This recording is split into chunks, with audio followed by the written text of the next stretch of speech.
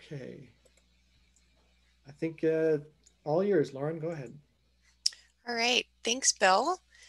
As Bill mentioned, my name is Lauren. I'm also a natural resources educator with UW-Madison Extension. And tonight we're going to be talking about how to attract wildlife to your woodland. So tonight we'll cover some wildlife management basics, how to develop a habitat management goals and a plan, go over some sample management practices for wildlife, and discuss some resources that are available to you to look at managing your woodlands for wildlife. If you remember nothing else that I say tonight, remember that habitat is the key. If you build it, they will come. Habitat is where wildlife lives, and it consists of food, water, shelter and cover, and living space. And the two most important components of habitat are shelter and food. Although animals can look elsewhere to find food, but shelter and cover will ultimately keep them alive.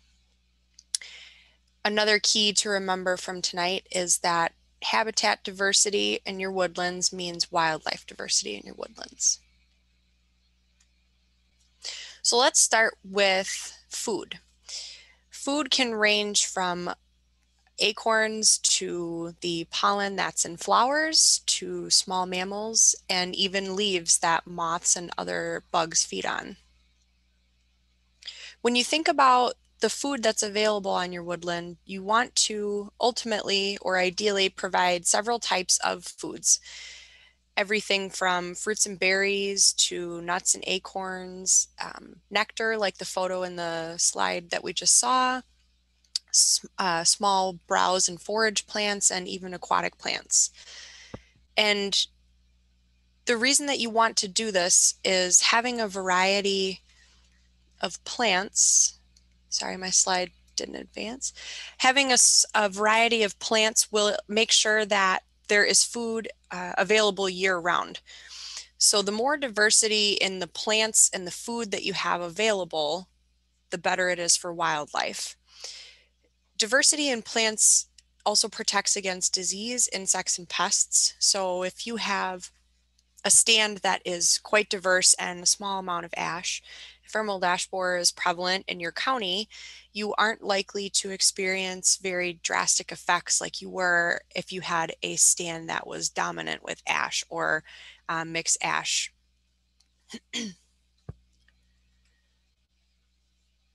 Another suggestion for plants and food in your woodlands is to select and manage for native plants. They have a greater variety of food with a higher quality and greater seasonal availability. And if you're curious about native and invasive plants and types of plants that you should be considering for your woodlands, you can refer to the publication that I believe Tony sent. It's called So What Should I Plant? And that'll give you a nice in-depth understanding of the different options that are available.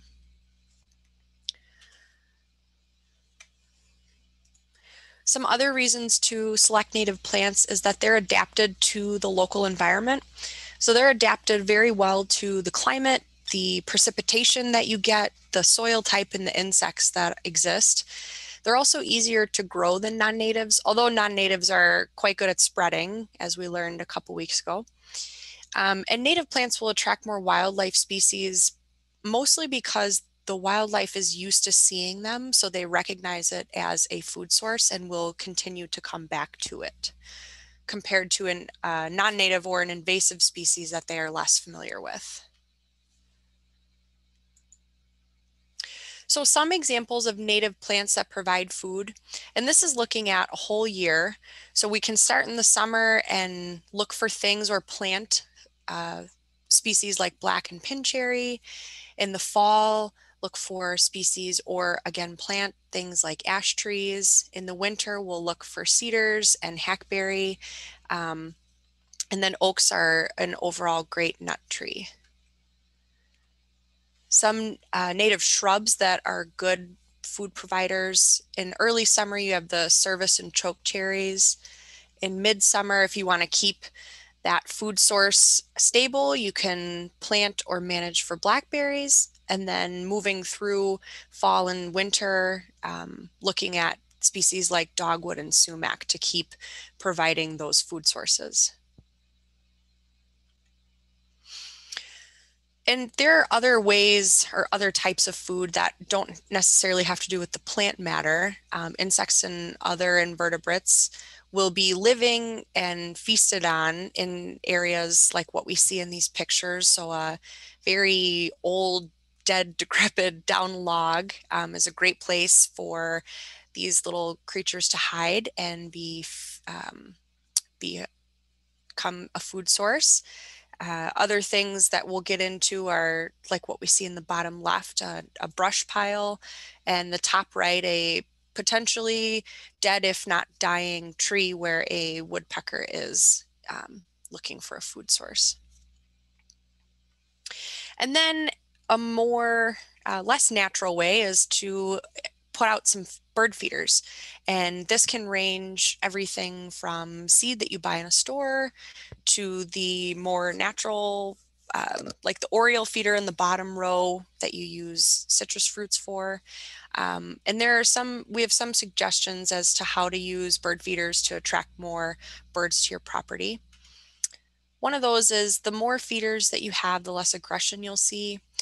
If you have a variety of feeders with different types of food, you'll have a greater variety of birds. And clustering the feeders together will help with predation, along with keeping feeders near some cover to give them shelter from predators, but allowing good visibility so that the birds that are feeding can see what's happening around them. Another tip is make sure that you can see the feeder and clean them regularly, especially the ones that have the liquid sugar or the fruits stuffed in them. You want to make sure that those are getting cleaned pretty regularly so that they're not clogging up with bugs. So to achieve some habitat results on your property, we've talked about increasing food by planting certain species and by using bird feeders to feed on your property. And later we're going to talk about some harvest cuts and why to save mass trees. For now, let's jump into water. Water is something that takes many forms, and I think what our minds naturally go to when we think about water on our property is something like a creek or a small river, a small pond, but it actually can exist in many different forms. And when you think about, do I need a water source on my property to attract wildlife? You want to think about the smaller ways in which wildlife can find water. And you want to think about the properties that are adjacent to or around you and whether or not they have water available. Sometimes I think we get excited about having water on our property that it may not be completely necessary if one of the neighbors has it and the animals are able to get there and back to get it, excuse me. So wildlife uses water for drinking, bathing, and finding food. And typically it's not an issue as far as not having enough on landowners' properties, except for if you're specifically managing for wetland species, in which you definitely would want to consider putting in some bodies of water, but we don't get that question a ton. What we do get asked about is smaller ways to provide water sources. And some of those include putting in a bird bath, a saucer, again, a small pond. And that small pond with some plants will really enhance the diversity of wildlife that you see in the area by providing that bigger source of water. Moving water is best, and keeping water fresh is a good idea. It allows the water to be used for what it needs to be used for, which is drinking, bathing, and foraging. And something that I want to reiterate or talk about again really quickly is that when you're looking at achieving habitat results in the case of water, don't just think about your own property. Think about nearby. Take inventory. Is there a nearby lake, river, or creek that the wildlife you're interested in attracting could easily access and come back to your property afterwards. Building a pond requires a permit often.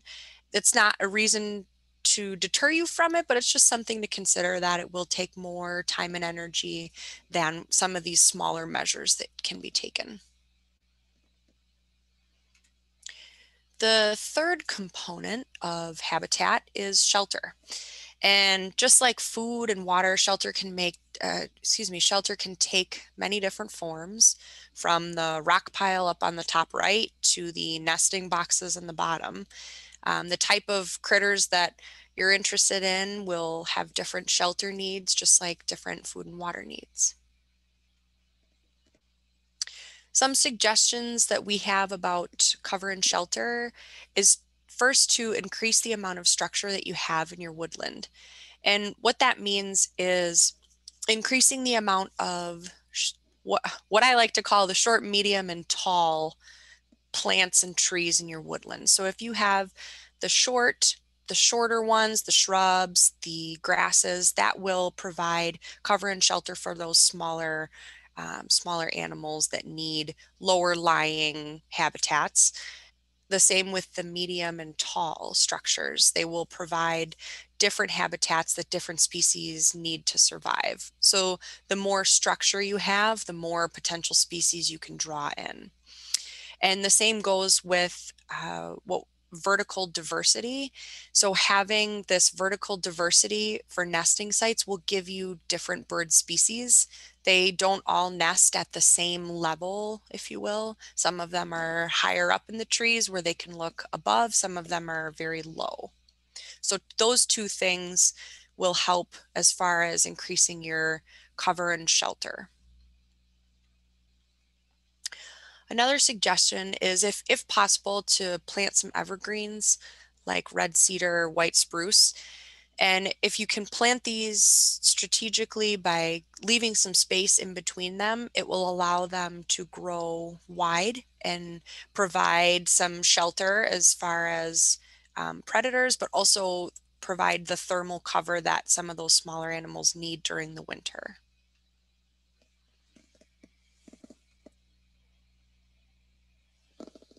So that first slide, I mentioned rock piles or stone walls. So if you live like me with a nice fun creek on your property, sometimes over time the rocks and things begin to move and you have this pile that you don't really know what to do with, and it's starting to trickle out into places that you don't want it to. And a great way to use this kind of pile of stuff that you wouldn't normally use for something is to create a rock pile. And by doing that, you create those small environments for the small animals that need that type of shelter. The same goes for brush piles, or what we see in that bottom photo, which is a blowdown that has some exposed roots and soil. That attracts a very specific smaller species that needs that moist microclimate.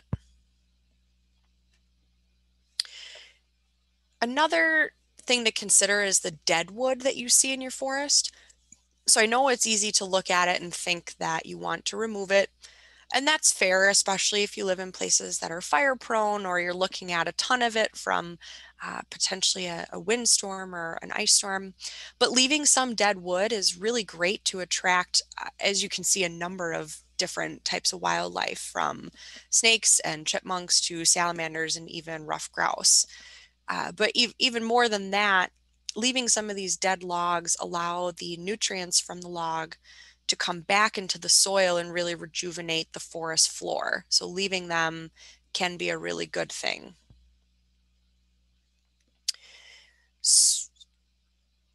The last slide we talked about dead wood on the ground, and I'd like to mention dead trees, or what we call snags. So those standing dead trees that can kind of feel like an eyesore sometimes. But if you stop and watch, you'll notice that there are some animals that use them as their homes. In fact, we have 70 species of birds, mammals, and amphibians in our state that use snags as a home, which is pretty incredible. Um, A very loose suggestion is to have about 6 snags per acre.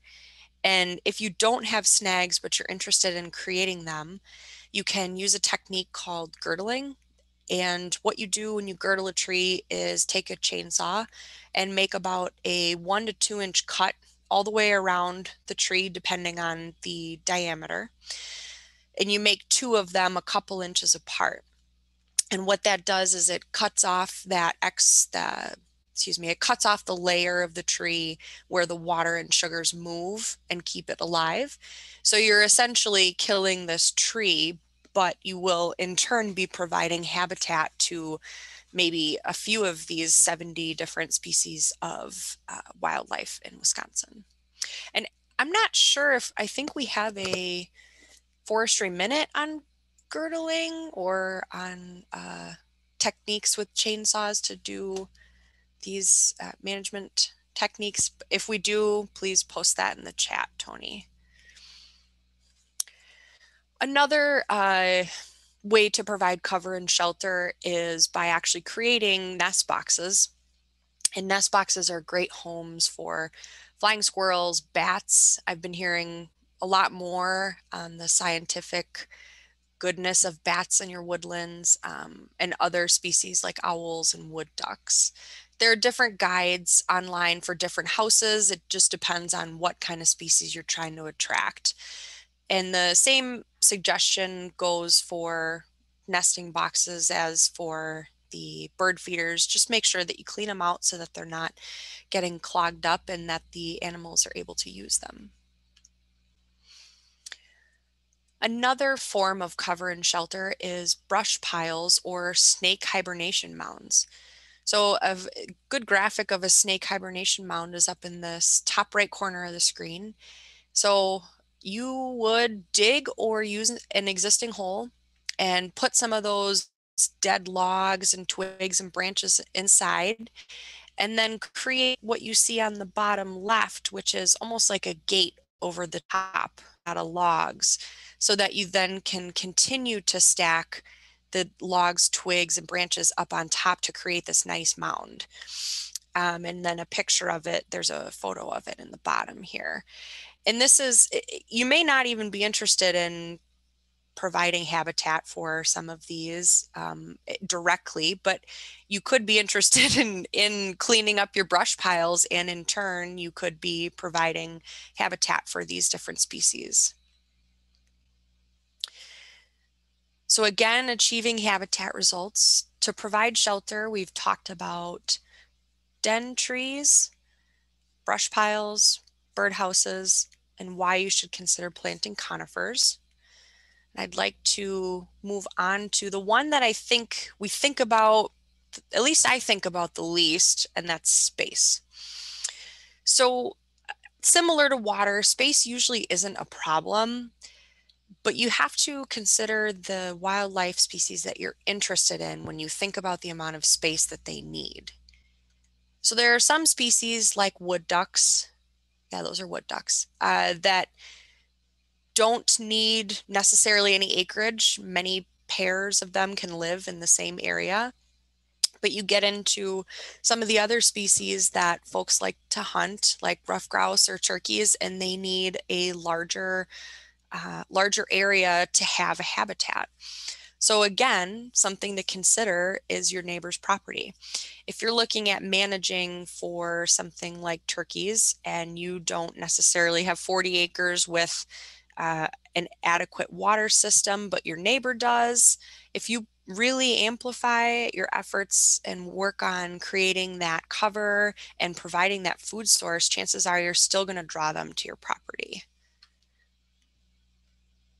A couple other things to consider. One is the way, or excuse me, the types of food that wildlife is attracted to, and the way that we categorize those are what's called a specialist versus a generalist, which I will go over. And then I'll also quickly talk about how forest succession and adaptation play into this. Specialists versus generalists. Bears are generalists, which means that they can pretty much chow down on anything. They walk around, and depending on what season it is and what's available, they'll find something and they'll be happy with it. On the other end are wildlife that are considered specialists. So they really focus, or they really prefer a certain thing. They're a picky eater, if you will. A good example of that are woodcocks, which mostly eat earthworms. And this comes back to, what food sources do you have available on your property? How many types do you have available? So if you're interested in managing or attracting generalist species, you really want to focus on variety and year round. If you're interested in more specialist species, you're going to have to look at what their diet consists of and look at if it's feasible on your property to be managing for those species. And one that's very interesting is the ruffed grouse, who is a generalist in the summer and fall, and then becomes a picky eater in the winter and is eating mostly aspen buds. So another great example of thinking about what's on your property. Do you have aspen? Could you implement some management techniques to get aspen? If ruffed grouse is something that you're interested in, does your neighbor have it? All things, all questions to ask yourself when you're considering what you're trying to attract. And then I believe we've talked about this in a previous class, but really quickly, forest succession is essentially how a forest changes over time. So forests typically start as the smaller plants, grasses, and shrubs, and over time turn into and increase the amount of softwood and hardwood trees depending on the soil type and depending on how much sunlight is available. But eventually they develop into these full, lush forests. And at each stage of succession also comes specific wildlife that live within these succession stages. So this graphic that is on the screen, I like to think of it as, you can look at it two ways. So on the bottom, you can think of, which stages of succession do I have on my property? Do I have old growth? Do I have pole timber? And then you can move upward and say, okay, if I have old growth, I can definitely expect to see red fox and maybe some bear and warbler if there are some less mature but still mature timber stands. And the other way you can look at it is, if you're really interested in certain species like cottontail, you can look at the cottontail range and say, okay, so if I want to have cottontail for teaching my nephews to hunt, I need to make sure that I have some areas of wildflowers and some of those early successional stages that include shrubs and saplings, and just starting to move into pole timber. So you know that they like those lower lying habitats. And this is a great graphic that I think is really helpful in figuring out what that question of what is feasible with what you have right now, and what can you work towards.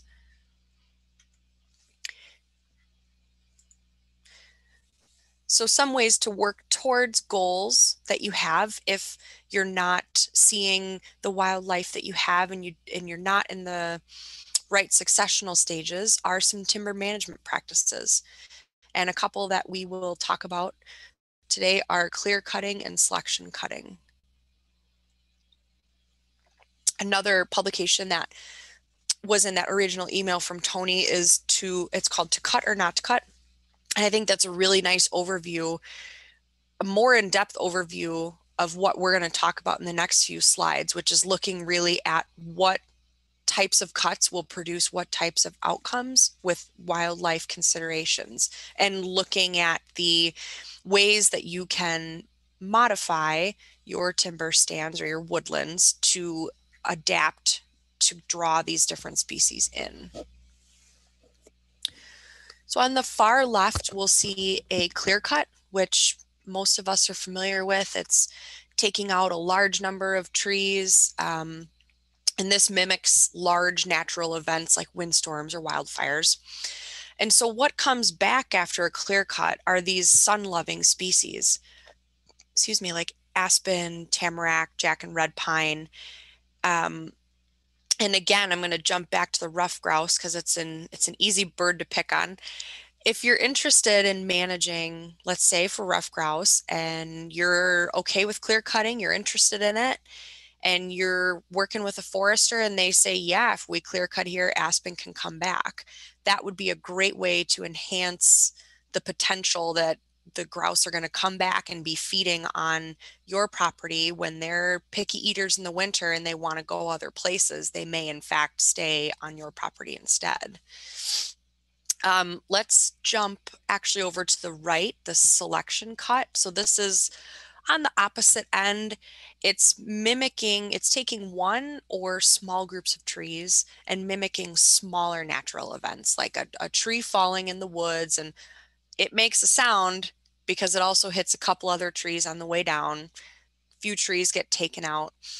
And what comes in after a selection cut is shade, or are shade loving species like ash and some maples and balsam fir. And so you'll want to look at these different types of cuts and consult with natural resources professionals, foresters, to figure out what types of cuts can get you the wildlife that you're interested in, and how these two things can work together. Some things to consider when you're thinking about clear cuts and wildlife: go for irregular shapes, have more edginess and more natural looking. Having those really flat lines and hard edges can deter wildlife from moving through the area. And if you're interested in having them move through there, just make it as natural looking as possible. You want to leave uncut areas around water to protect the water quality, and also to make sure that the water stays at the temperature and is able to regulate the way that it needs to be a good body of water for the wildlife. And leave some dead trees and shrubs. Don't cut them all. Leave some that can stand for woodpeckers and songbirds to create nests or dens in. A little more specific, but consider, if you're looking at doing clear cuts, consider and consult on if you can break up the area into smaller units that are cut over time, instead of clearing an entire area one time. And this will help you maximize the benefit of a clear cut for wildlife. Again, I'm going to go back to the ruffed grouse. This will maximize it by providing young stands, which are great for grouse brood cover, keeping some mature stands, which are perfect for food and shelter, and then leaving the old stands, which are ideal for their breeding grounds, and having those dead down logs where they can drum and have visibility for predators.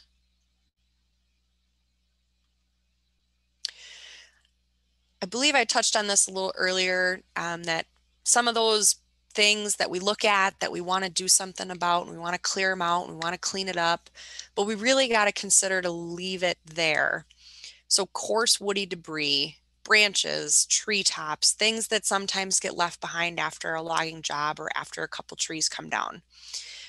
Think about keeping it, scattering it, and creating food and cover for smaller animals like rodents and insects. And by doing that, you in turn create great hunting sites for birds and animals like bears to find and hunt for these animals in the wood piles. So we earlier talked about the selection harvest, which is cutting one or cutting a few trees and creating these almost like these little bare patches. And this is great if you're interested, if you're a birder and you're interested in enhancing some of these really neat bird species like goshawks. Goshawks need these dense blocks of woods that we see where we've kept them intact for nesting, but they also use these open patches where the selection cuts happen to hunt and to be able to see what's happening on the ground. Some other selection or some other suggestions when thinking about selection cuts is if you can retain a variety of nut producing trees, so things like oak, hickory, walnut. Um, and another suggestion is, if possible, keep around 35 nut trees that are 14 inches or more in diameter per acre if you have these species on your property and are considering a selection cut. And this will really make sure that you have that diversity in food sources, even if you are managing and cutting from your property. Some other suggestions: don't cut all the old trees with sprawling branches. They're great den trees and also good nut producers. Protect some of those seed and berry producing shrubs, again, keeping that diversity high and continuing to provide food sources through the summer and fall. And then leave space between trees. The space between the trees encourages shrub growth, which again, I keep talking about diversity, but it encourages a greater diversity of species to be on your property and also the animals that hunt those species. Some other considerations I'm going to talk about really quickly are dead and dying wood, perch and nest trees, and then wetlands and seasonal ponds. So dead wood, standing dead wood, we talked about snags and making sure that you've got a couple of those per acre. You always want to check those for wildlife dens. Sometimes you want to take them down. There's no wildlife dens in them. You've got more than enough snags per acre, and that's fine. But definitely avoid cutting inhabited trees if possible. And again, try to keep that 1 to 6 dead trees per acre for these nice wildlife dens. Protect perch and nest trees. So things like large pines, especially near water bodies, provide eagle and osprey nest trees, places to nest. And then large oaks, maples, and other long-lived trees are great perch and nest trees. I already said that, but especially important near waterways so that these birds, larger birds, can hunt. Protecting wetlands and seasonal ponds. Uh, Wetlands and seasonal ponds provide great habitat for things like frogs and salamanders to build homes, and also for some species like songbirds to forage. You'll want to maintain dense stands around your ponds, especially on the south side for shade, but maintaining them around the ponds will make sure that you have that good water quality and tree cover to make sure that the water is able to keep the temperature that it needs to. So, what should you manage for? There's a few ways of looking at answering this, and you could think about it from the perspective of, I really have certain species, featured species. I love hunting turkeys. I love hunting pheasants. I really want to manage for those species for that priority. You could look at it as groups of animals. So if you are becoming a birder or you're a birder and you want to enhance the ability to do that on your property without having to go to a park, you could look at how to work with what you have to enhance that group of wildlife. And then another way to look at it is just increasing the richness or the diversity of your species overall. So what we see on that right image, not just thinking about cranes, but also thinking about badgers and thinking about voles and looking more at the big picture. Whichever way you decide to go, there are 6 steps to designing a wildlife management plan. And I'm going to go through all of these in a little more depth. But first, you want to do your homework. And I'm not going to assign it in this class, but if you're interested in creating one of these plans and really starting to explore what your woodlands can do for your wildlife goals, learn about the species you want to manage for. There are a lot of great books, Peterson Field Guides. We've produced some of these books that are shown here that will outline what habitat requirements are needed for these, what types of food, how much water, the type of cover, and the type of space to help you figure out, is it feasible, or what you need to do to make it feasible. So step one is identifying your objectives. And in that email from Tony, he should have sent a publication called Putting Pen to Paper. And this is just a great way to sit down and think about, all right, what are my overall goals? What are my short-term goals?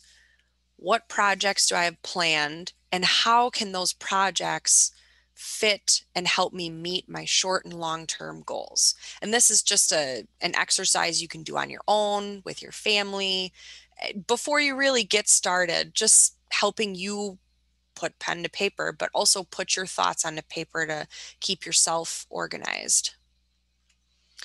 Step two is create a map of your property. This could be something as simple as drawing. If you're good at drawing, I'm definitely not. Put down where your landmarks are. Where do you have bodies of water? Do you know your property boundaries? And then try to walk through your woods and write down what successional stages you see in what parts. Another way would be to look at something a little more sophisticated. So getting a map of your property, contacting a local forester or another natural resource professional that could help you get a map of your property and start to identify some of these things. And take notes of what trees and what plant species you see. Where do you have large snags or berry patches that you want to preserve, brush piles that you could use? And then also be sure to take notes, if you can, north. What's north of you? What's on your neighbor's property? On this to the south, do they have a creek? Keep those things in mind and make sure that they're noted somewhere so that you can really look at that bigger picture. And this is better than what I would produce, but this is something you could easily create. It's got road boundaries. It shows where the different types of stands are, where the dead snags are, where the ag field is. Something like this is a great way to get started visualizing what you're working with after you've written down your goals. Step three, inventory the wildlife on your property. So the reason you want to do this is you want to know what you're working with, to be able to figure out if you are doing the right things and enhancing the wildlife that you're trying to over time or not, and if you need to adjust what you're doing. Great way to get started on this is another publication that should have been in that email, and it's called How to Inventory and Monitor Wildlife on Your Land. Again, this is going to take a much deeper dive into how to do this and hopefully answer some of the questions that you may have about specific techniques. But here are a few of them. For birds, you can do participate in brooding surveys, do some nest box surveys if you're able to build and implement those. For mammals, you could do track stations like what we see in this picture here. Clear a spot, dump some sand, put an object in the middle that will attract animals, and look at the tracks. Clear the sand, repeat, and do that a few times to get an idea of what's moving through that area. Something that I like to use a lot is camera stations. I love looking at trail cams. I like the data that it gives you, time of day. You get to see what's moving at what time and move them around and see if there's different species moving through different parts. And then you can also do things like frog and toad surveys. I don't know why I have such a hard time saying that. Or pitfall traps. Step 4, seek professional advice. So this is can feel like a big task, but talking with folks that are professionals and have done this and have a ton of experience in this, like DNR wildlife folks, DNR foresters, NRCS, conservation groups, extension wildlife specialists, even private consultants that charge a fee for their services. All of these folks can help you really narrow down what you want to do and how to do it and make it an enjoyable, exciting experience to manage or to enhance the management that you're doing for wildlife. And some suggestions are consult various disciplines or agencies. Get a couple opinions, get 1, 2, 3 opinions before you make decisions. Get advice on some of the outcomes that can happen if you do different management techniques. So come up with a few management actions that you're comfortable with and ask what could happen with these, and just get a better sense of the bigger picture of what can happen. Determine if your objectives are realistic. This is something that those professionals can definitely help you with, especially if they are doing a property walk with you. The next bullet point, the professional ideally should be surveying the land with you. And in this property walk, you can point things out, you can show them around, and they can help you figure out if what you're trying to do is realistic. And finally, settle on your management objectives and sketch out a habitat management plan. And a habitat management plan can be something very simple, like, here is what I want to do. Expand red cedar pine windbreaks around the house into a 5-row shelter belt for wildlife. Okay, how am I going to do that? Write down your wildlife goals. Write down the time frame that you're working in and break that time frame down by season. So take a goal, set a time frame, and put it into manageable chunks where you can collect that baseline data, see what's out there, implement some of these management actions, and then take notes of what has changed and if it has helped enhance the wildlife on your property.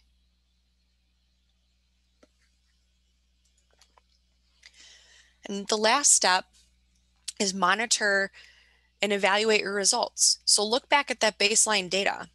Look back at what you've done, the projects that you've implemented, the management activities that you've done, and really think about and write down how that has impacted the types and numbers of wildlife on your land. Review and modify your objectives if your priorities or your land conditions change.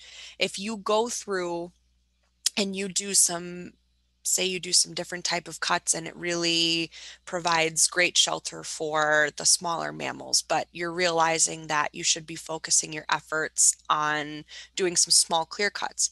Take note of that, write it down, and continue working with the professionals to get you to reach your goals. So some resources I'd like to wrap up with.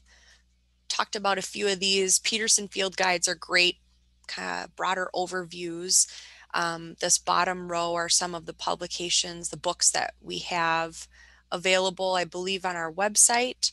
Our website has a ton of publications specific to wildlife.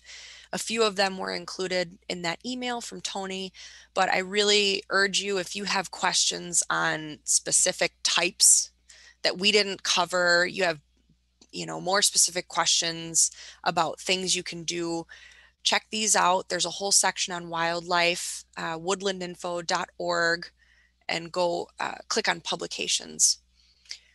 Something that we didn't talk about tonight, but that we have publications on as well, is when wildlife is a nuisance or when it's damaging things on your property and how to deal with that.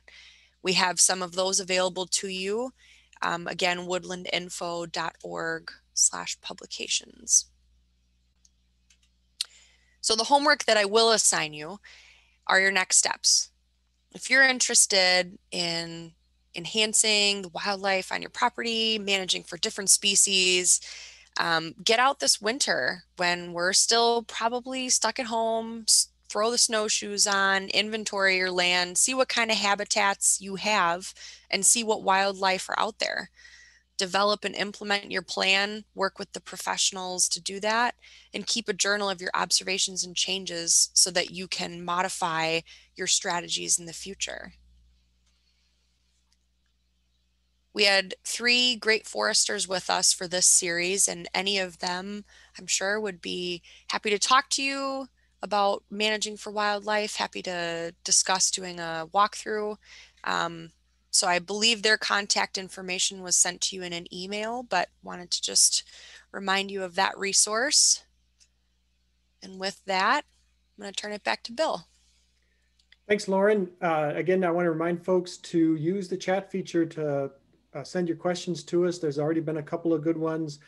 And Tony's been busy posting a ton of links in there of information related to things that Lauren has talked about. So go into the chat, scroll up and down to see it all. One question about bat houses, how high to post them. Tony put a lot of good information in there. So I encourage you to look at the chat. It's more than we should be able to talk about here. Also, I wanted to pose a question to our DNR colleagues about wildlife resources that are available from the nurseries. I know that there's wildlife shrubs you can get from the nurseries, and I wonder how to get a hold of them or how to order them. And I was wondering if Ben, if you want to chime in and talk a little bit about that. Sure can, Bill.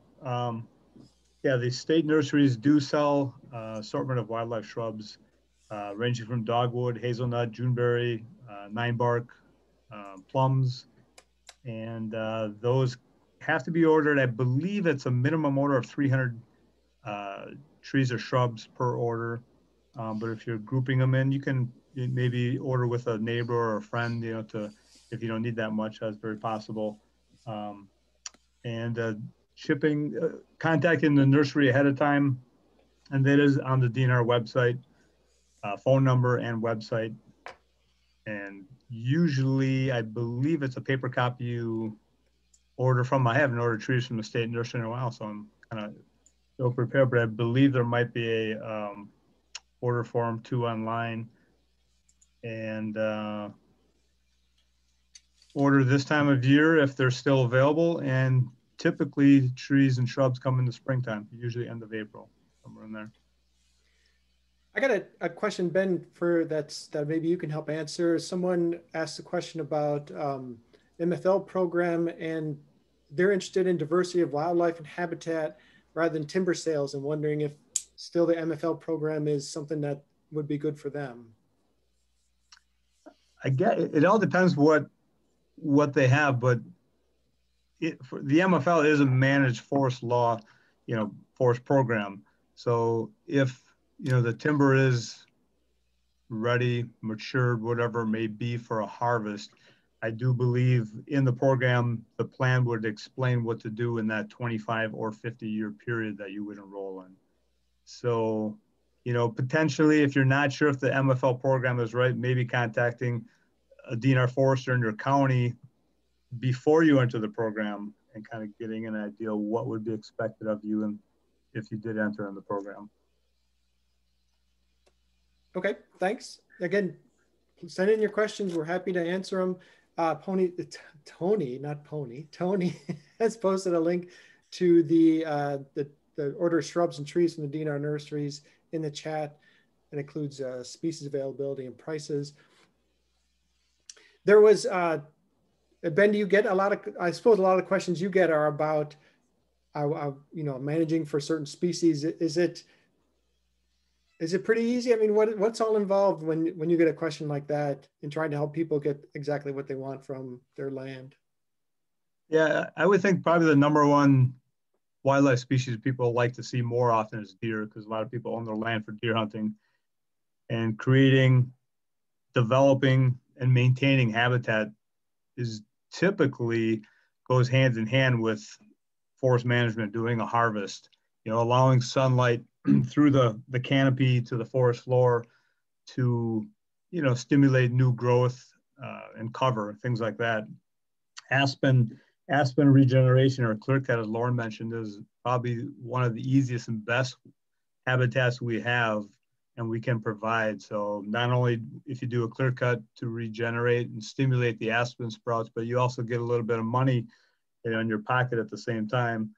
and providing great wildlife for deer, but also for neotropical songbirds, woodcock that migrate through, and grouse is one of the best habitats for those 3 or 4 different wildlife species I mentioned. Okay. Lauren, you mentioned the camera stations. Do you know of any like general guidelines for what's the best way to put a camera up or where to place it so you get the best pictures? This might not be guidance, but what I've learned is to walk in front of it and make sure that it can see you, which tend to be the most entertaining pictures on my trail cam. Um, Honestly, I think at least you want it to be in an area that's clear, especially if you have a really fancy camera that takes a lot of photos rapidly. Smaller grasses and branches that move will collect photos. So if you can get a clear area that you have an idea of that something is moving through there, I would do that. I'm trying to think of how high. I know it's at least as tall as me, but not taller than me. And this guy that you see right here, he has been on the trail camera many times. My cat, he frequently is captured on there. And Cindy posted that Snapshot Wisconsin is a great program that loans out trail cameras. Is that what you participate in, or is that your own trail camera?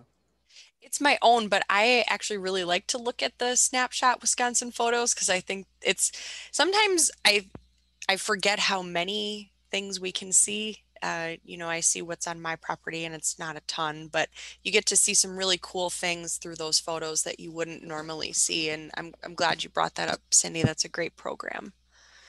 I think there's a video, someone has a video camera set up of a log across the stream. I don't know if you've seen this, that's just capturing wildlife going across this log. And it's an amazing array of wildlife that use that little bit to get across the stream. And if you can find it on YouTube, I encourage you to watch it. I wish I could remember what it's called, but it's a lot of fun. I watch it again and again because it's such great wildlife to go across it. I think I remember one guideline I remember is like a 45-degree angle to a trail. Where point a camera rather than directly at a trail at a 45-degree angle, you tend to get better pictures. I hope that's right. I hope I'm not giving bad advice. And we have a Facebook Live session. That's right. Tony did a session of Snapshot Wisconsin. So go to our YouTube channel, which Tony posted a link to in the chat. You can see the recording that he did on Facebook Live. I don't see any other questions. Thanks a lot. I guess we're done then. Thanks. Great presentation, Lauren. Thanks for everybody for attending. On Thursday, we'll be talking about timber harvest. So we'll see you then, and everybody have a good evening. Thanks, everyone.